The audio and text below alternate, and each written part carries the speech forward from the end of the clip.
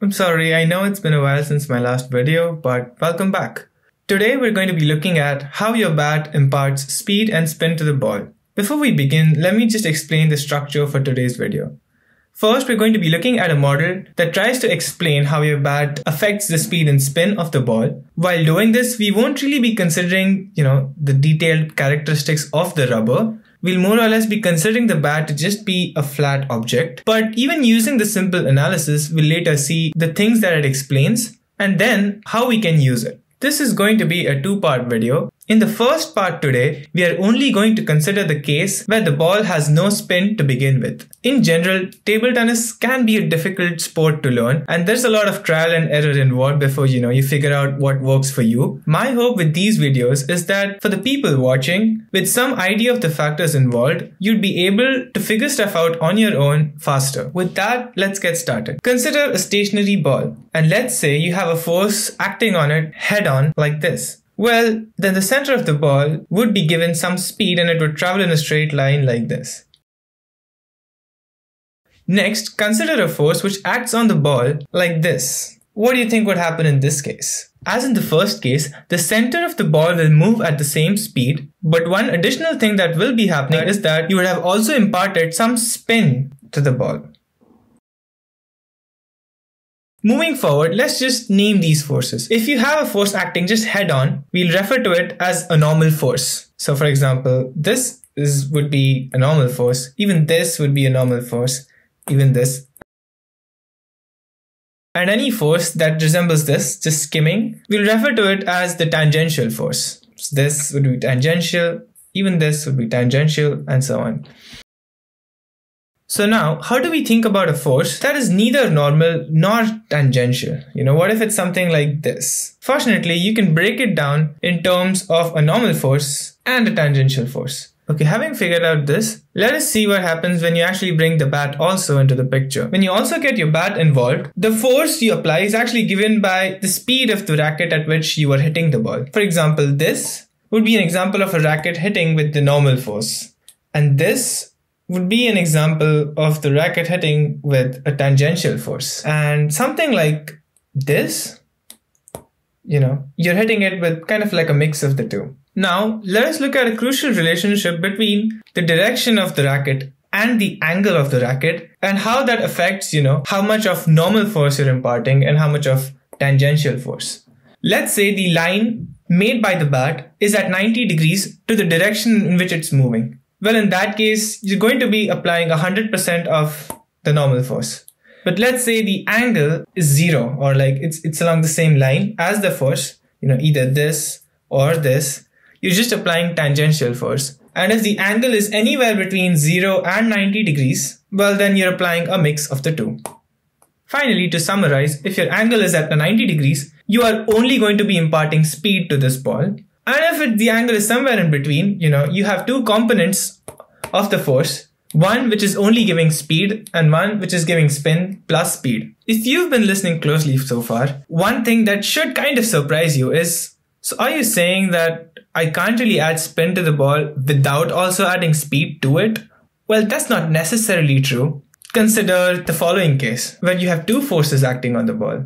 In this case, the speed that they impart to the ball, it cancels out, so the ball will remain stationary, but it will spin. But unfortunately in table tennis, you're just using one point of contact. So there's really no way you can impart spin without also imparting speed.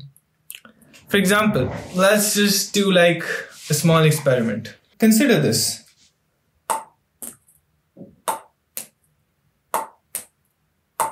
You might think that, hey, I'm moving the bat in this direction, but why is the ball moving over here? Well, if you watch closely, when I'm actually doing this, my angle curves a little bit.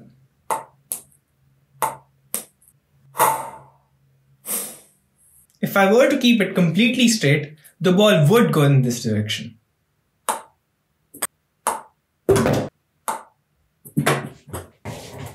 But wait, what if I threw the ball at the bat to begin with? Well, then maybe the speed at which the ball is coming and this force could cancel out the speed, leaving it just rotating.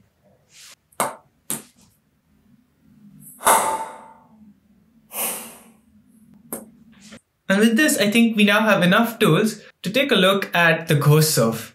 So then the ball gets enough spin.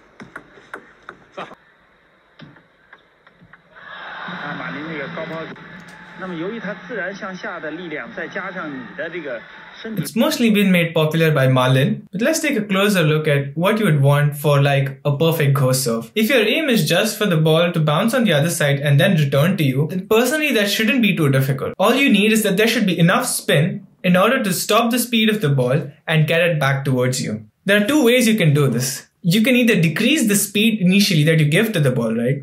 So in that case, you don't really have to add that much spin either to get it to come back. The harder case, or the one that Marlin shows in the video, is to impart enough speed that it tricks your opponent into thinking that the ball might just come out of the table,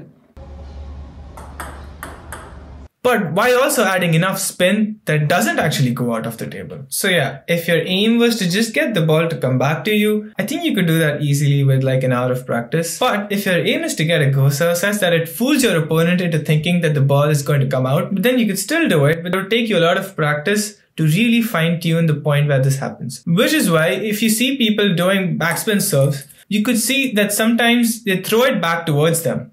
What this does is it allows them to add more spin without really having to increase the speed of the ball in the forward direction as much. With our analysis so far, we can also realize that the only thing that you can do with your action is decide the speed, the direction of the speed, and the angle of your bat. The angle of the bat, decides what is the ratio of the flat hit contact and the spin contact. And it also decides where you contact the ball. Any other things that you might hear about how this trajectory or some other trajectory might make your stroke better, you should probably take that with a pinch of salt. Also, if you're a beginner, or you might have noticed beginners doing this, do not use your wrist to add this kind of motion to the bat. It will just lead to a lot of uncertainty in you contacting the ball and will lead to poor stroke formation. There is a way in which you can use the wrist to increase the speed at the point of contact. We'll look at that in a later video. If you're a beginner, keep your wrist straight. Similarly, other things that you hear about getting power from the ground or using your waist also, all that these things are actually doing is increasing the speed of the bat with which you can contact the ball. And that is helpful. And finally, another thing is, you might have heard people say that, if you want to give more spin to the ball, you contact it here because there's more space for the ball to roll. And that if you want to impart less spin to the ball, you contact it over here. Well, that argument does not make much sense because this entire process of the ball rebounding from the surface of the bat, it just happens too fast. You're not going to be rolling the ball through the entire rubber anyways, right? So all that, if you really want to decrease the amount of speed you add to the ball, hit it at a slower speed. And if you want to increase the spin, hit it at a higher speed. And with this, we come to the end of today's video. In the next part to this series, we'll be looking at how your rubber imparts this tangential part of the force, or the spin part of the force, and what the difference between, let's say, a regular rubber versus a long pimpled rubber is. That will help us a little bit to understand serves and how to identify serves. And finally, we'll also try and look at how your bat affects the ball that is already spinning. And that would help us to understand more about how to receive serves and some other strokes. If you've made it until this far, thanks for watching. I can't wait to make the other parts and share the entire journey with you. I'm sorry my uploads haven't been as frequent lately, but if you'd still like to stay connected for more videos like these, do subscribe and let me know what you think about this video in the comments below.